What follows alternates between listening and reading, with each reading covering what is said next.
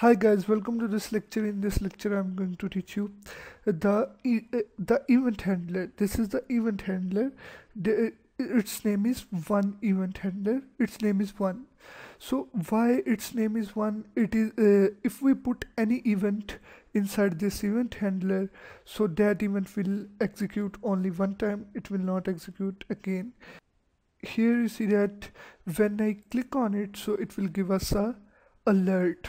But when I again click on it, here you see that when I am clicking, but it will not give us alert because I have applied a event handler that will execute the events only for one time. So here I'm going to create a paragraph. You can apply this functionality on a paragraph, on a button, or anything. Here this is our file, and here is the paragraph.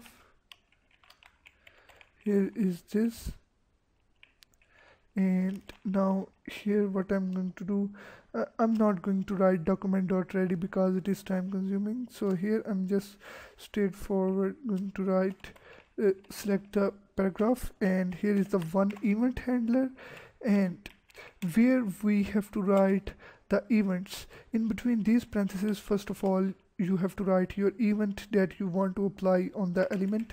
Here is the event click, and then its functionality when we click on the paragraph. So here is in the function you have to write the functionality. Here I'm going to alert on the screen when we click on the paragraph, and this event will work only for one time.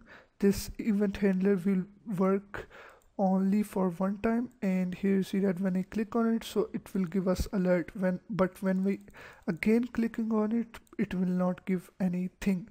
And in this way you can also apply more than one event by writing space, and you can write another event name, and here is dbl click, and there are two events, click and dbl click. So every event will be execute only for one time.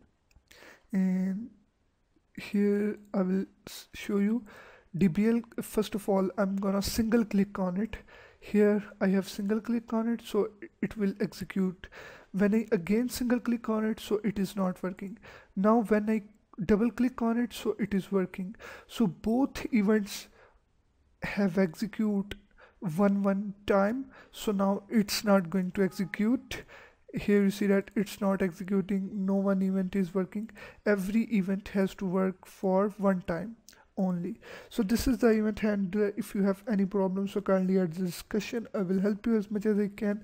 Thank you for watching this video. I'll see you in the next video.